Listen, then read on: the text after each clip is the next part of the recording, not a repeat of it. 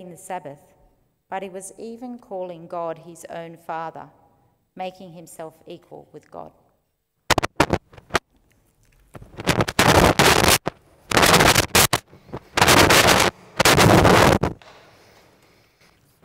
Good morning.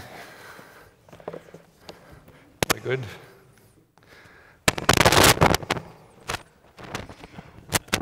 I'm very electric. Just talk quietly amongst yourselves.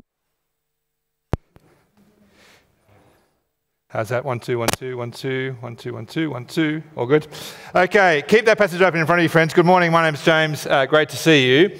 An accusation is sometimes levelled against men in this church, and I want to give you an opportunity to turn that around. People sometimes say that men here are not in touch with their feelings, and I think it's very unfair and unkind. And so what I want you to do is have a look at the passage this morning and assume for the moment that there are feelings in the world, and assume that for a moment there are two feelings, happiness and sadness. Okay, are you with me so far? What I want you to do is have a look at through that passage, just with the people sitting around you, and discuss, is this a happy passage or is this a sad passage? I don't think I can make it much more complicated than that. So is this a happy passage or is this a sad passage? I'll give you a minute and then we'll vote or something, I think.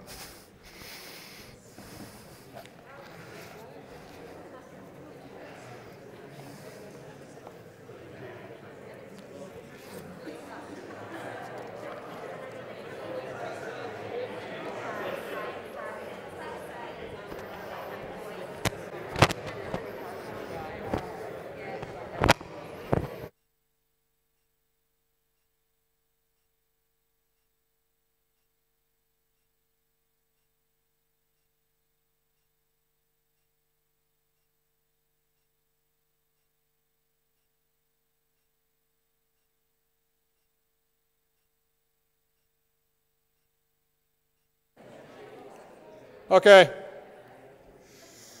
I normally don't do ministry by democracy, okay, but just for the sake of today we will. Is this a happy passage? Hands up. Is this a sad passage?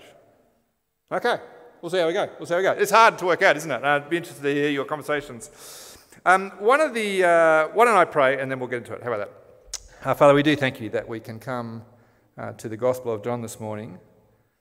We pray that you would help us to see what you want us to see, to respond to Jesus how you would long for us to respond, to find great life in him. Amen. Karen and I go to a bunch of weddings these days. People at Night Church just seem to get married all the time. And one of the things they do now is they're very much more organised than when we got married 100 years ago. When we got married, there weren't things like wedding registries and that kind of thing. So what happened for us is we ended up with 14 trays.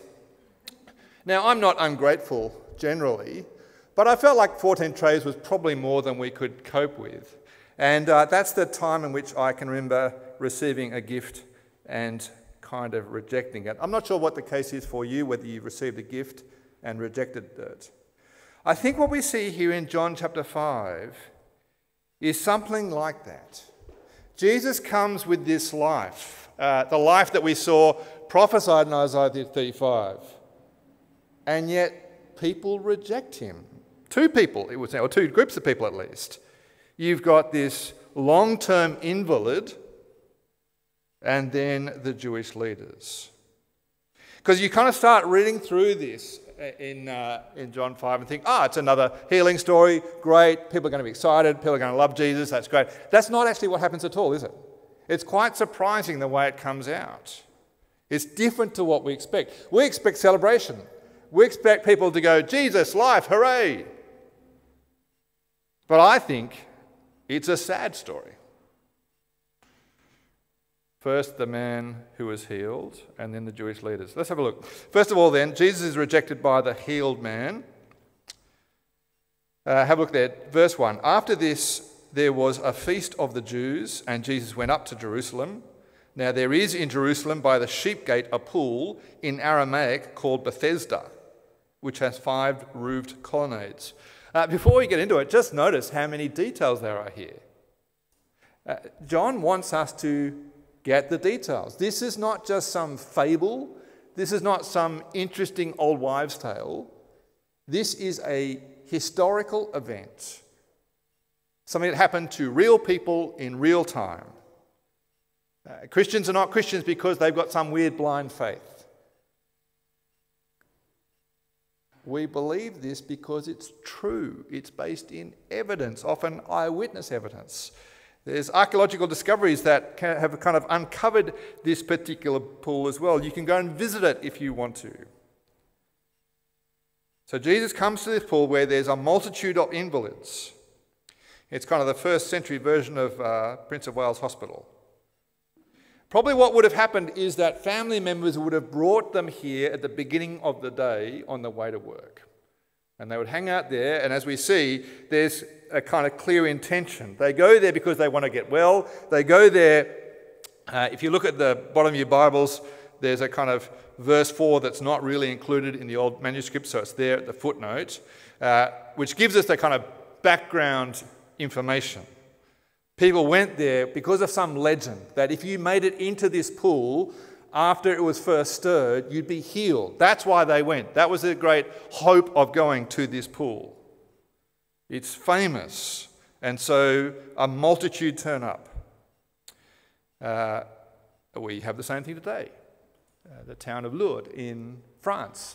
This famous religious spring water where people flock to in their millions.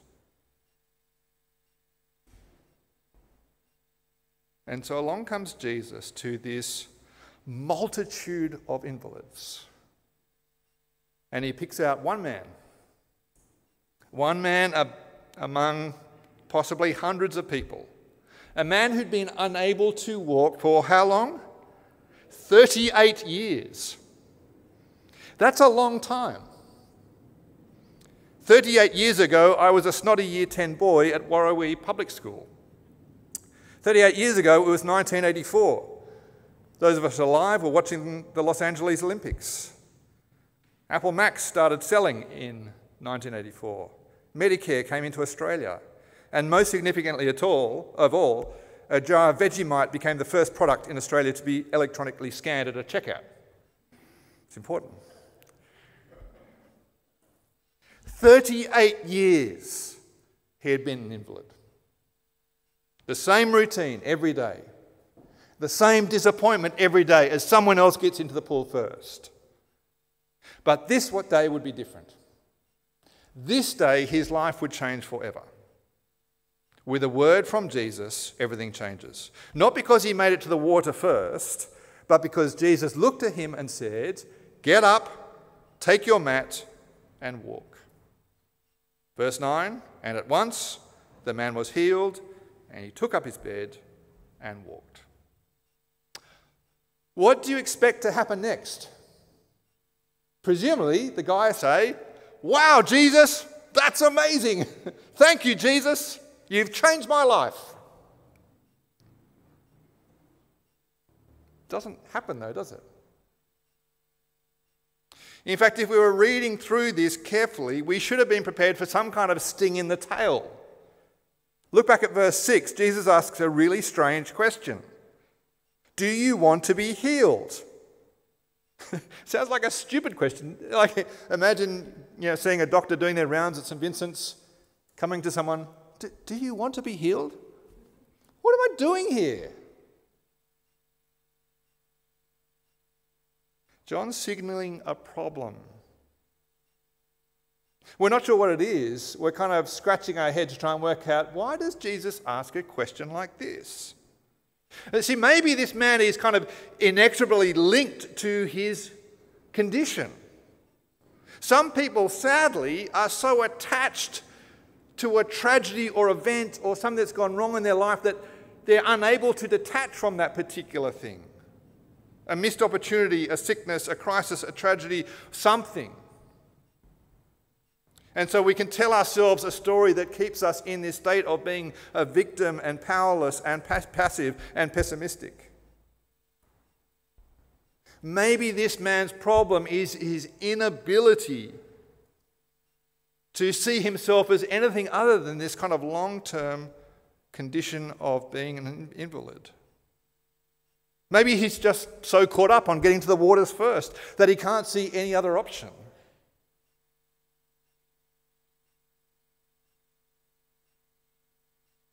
Jesus wants to grab his attention and say, I can heal you. Look at me. Trust me. Leave behind that silly superstition with the pool. I can heal you and I will heal you. It's a remarkable miracle. There's about 40 doctors in the room. They will all tell you what a miracle this is, that someone who hasn't moved for 38 years, suddenly all their muscles and tendons and bones and everything else are suddenly able to move and he can walk. It's a miracle upon miracles. But here's the thing. John doesn't write this so that we go, ooh, what a great miracle. John's concern for us is that we see this as a sign of something bigger, a sign of something better. We deal with signs all the time. You dealt with them on your way here. You saw these lights as you came to church. Red is a sign for stop. Green is a sign for go. Orange is a sign for drive faster. That, like, we kind of know what signs mean. We saw the sign, a symbol of that sign in Isaiah 35. A world where the blind would see and the lame would skip through the hills like deers. That was the dream. Here is the reality. The lame do walk when Jesus turns up. Jesus gives life. Here is the one who gives life and life to the full. But as I said, I think this is a sad story. This man who's healed just doesn't get it. Look at verse 14. Jesus finds the man at the temple and he says another strange thing, a thing we don't expect Jesus to say. Verse 14, see, you are well. Sin no more, that nothing worse may happen to you. No pleasant greetings. How's life going for you? Has anything changed? No. It's a really stern warning. This is not meek and mild Jesus. Sin no more, that nothing worse may happen to you. They're ominous words, aren't they? That is, there's a worse result than 38 years of being an invalid. 38 years of being unable to move. There's something worse than physical pain. Jesus is very clearly saying to this man, I've restored your physical life. But if you ignore the spiritual realities of life, so much worse awaits you. Here's an opportunity to reconsider, to think on what's happened to you.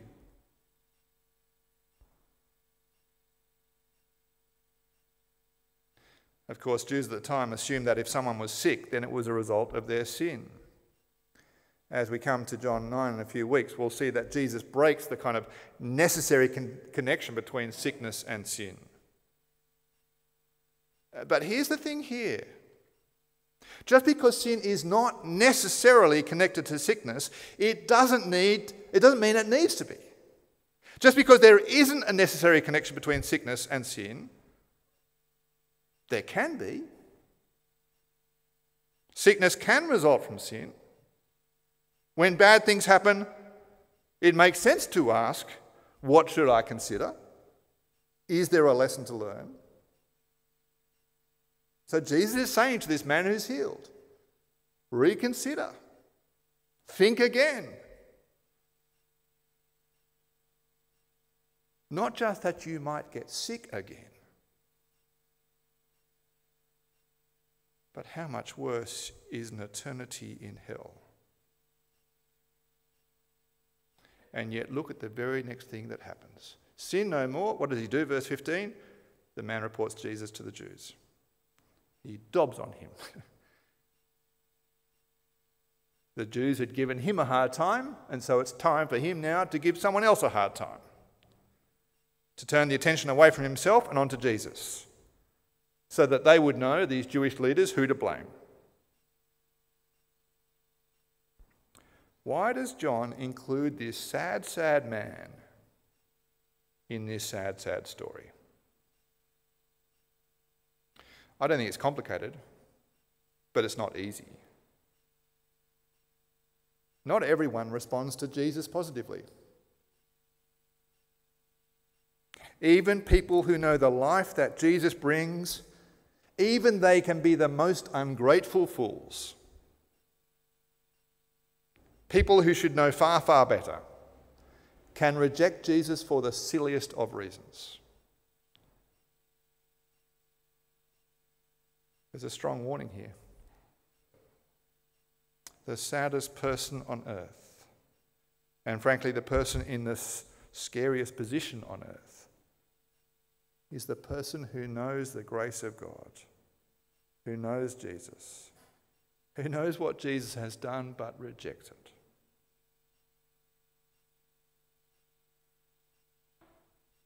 To reject the only one who can give you life is the craziest thing you could ever do. But as I said, it's not the only sad thing that happens here. Point 2, Jesus is rejected again, this time by the Jewish leaders. It's one thing for Jesus to be rejected by the man he's just healed. It's another to be rejected and persecuted for restoring life. It kicks off back in verse 9, and we read those words, "Now that day was the Sabbath." And if you've been reading your Bibles for a while, you'll know that's kind of code for, oh no, things are going to go bad.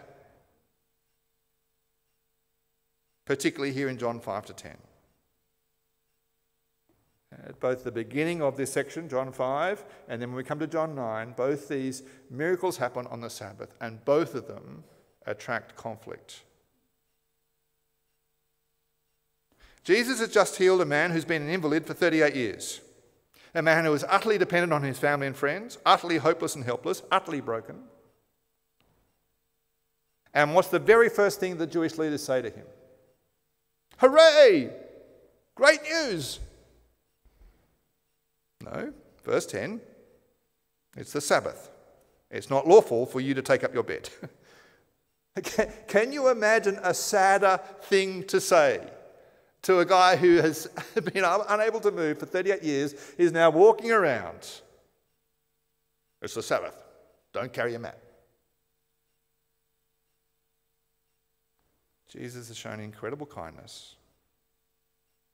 And these religious leaders say, you shouldn't be doing this. They can't be happy. They can't rejoice. They just throw the book at him. Well, not really the book, because it's not what the Bible says.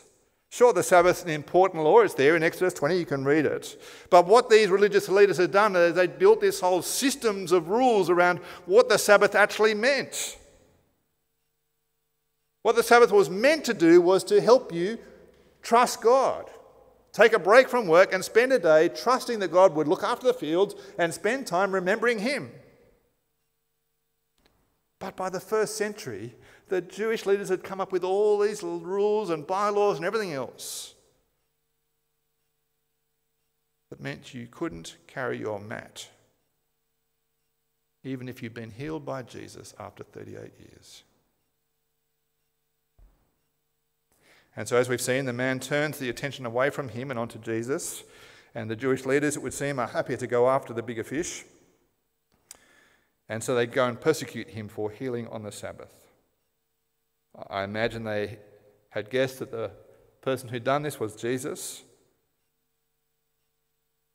And so when this was confirmed in verse 14, they go after Jesus. Why doesn't Jesus defend himself? I mean, he could quite easily have called out the religious leaders for their nonsensical rules. He could have pointed out how good the intention of the Sabbath was and how it was completely legitimate to do good within the Old Testament law. Why didn't he do that? Well, he had a bigger purpose. Healing on the Sabbath, as we'll see, was a minor crime compared to what he's about to confess. Look down there at verse 17. Jesus answered them, "My Father is working until now, and I am working." That's a mic drop moment if ever there was one. It's so outrageous what he's just said. That God the Father was working was uncontroversial for these Jewish leaders. That they believed in God, they believed that God was working. What gets Jesus into trouble here is his claim to be equal with God. What's hinted at in verse 17 is made super clear in verse 18. This is why the Jews were seeking all the more to kill him, because not only was he breaking the Sabbath, but he was even calling God his own Father, making himself equal with God.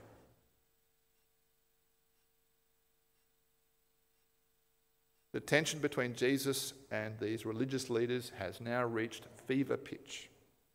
Jesus is now public enemy number one. Why? Let me ask you to imagine a Hollywood courtroom drama. You've got the criminal in the dock being cross-examined by the prosecutor. Think Jane Pangalingham. She's prosecuting away. I won't use an American accent because she doesn't have one. You can imagine what she's saying. You were there, weren't you? You stole this man's watch, didn't you? But then the man in the dock says something surprising. Your Honour, I didn't do it. I couldn't have done it because I was across town robbing the bank of $400 billion. I couldn't have done this minor crime. This minor crime is an irrelevance. I was actually doing something far, far worse. That's the sort of thing that Jesus is doing here. He takes their accusation about healing on the Sabbath and adds a much more serious charge. Working with the Father as an equal with the Father. He's jumped from the proverbial frying pan into the fire. This claim completely does the Jewish leaders in. It's utter blasphemy. It must be punished by death.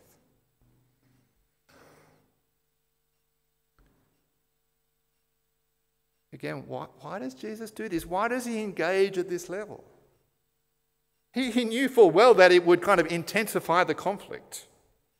Until now, he'd had a fairly low or lowish profile, kind of turning water into wine at a kind of country wedding. That was fun, uncontroversial in some ways. Even at the beginning of this chapter, he heals the man and then withdraws so that he doesn't draw attention to himself. But now, the conflict has escalated. He's engaging deliberately with these Jewish leaders. And it ends up getting him killed. The rest of chapter 5 is a reflection on this claim that Jesus is equal with the Father and working with him. So next week we're going to spend a fair bit of time thinking about that. Why is that so important? Why is that so significant? Next week. For now, let me ask a question about Jesus and you. That is, this claim of Jesus to be the Son of God, makes him someone we just can't ignore. The man healed by Jesus at the pool of Bethesda ignored Jesus to his eternal peril. The most dangerous thing in the world is to hear the life that Jesus offers and reject it. If Jesus is equal with God the Father, if Jesus is working with his Father to bring life, he can no longer be just another religious character. Jesus can't be another good teacher, a wise guy with good morals. This claim that he is God himself come to earth, working with his Father to bring life, to rescue people from hell, to restore a new world order, to bring the new Sabbath, to secure eternal rest for God's people,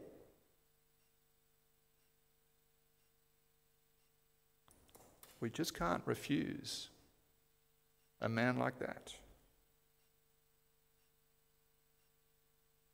It's utter folly to refuse this gift.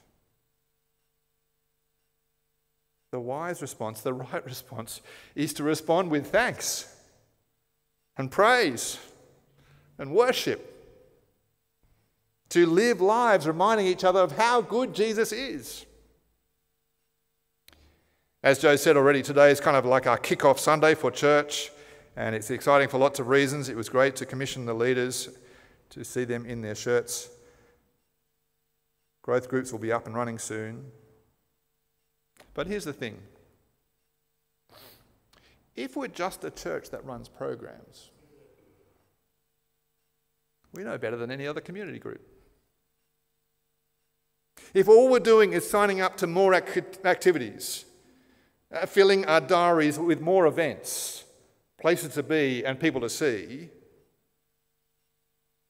we're not helping our kids, we're not helping ourselves, we're not helping anyone else. The question from John 5 is this: what will we do this year to ensure that we don't reject the Lord Jesus?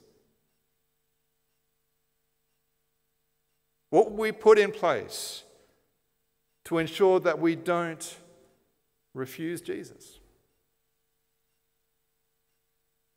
It might be after a crazy couple of years, a longish summer, that we think, I just need to get my personal Bible reading back on track. It might be that we decide to sign up for a growth group for the first time in years. It might be that we look for opportunities to serve at church as we kind of come back together again.